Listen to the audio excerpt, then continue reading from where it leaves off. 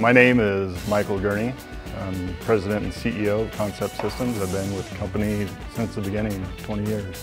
So Concept Systems started in November of '99, and it was basically me putting a shingle out, starting my own thing, really with the intent of being involved in manufacturing, being involved in automation to help solve manufacturing challenges.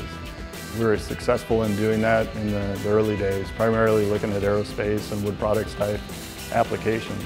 Both of those markets go through a lot of business cycles, so decisions were made early on to be diversified.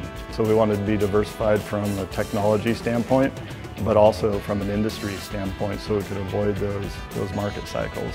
We have a landscape where they can apply that technology in a wide variety of industries, and that gets people excited.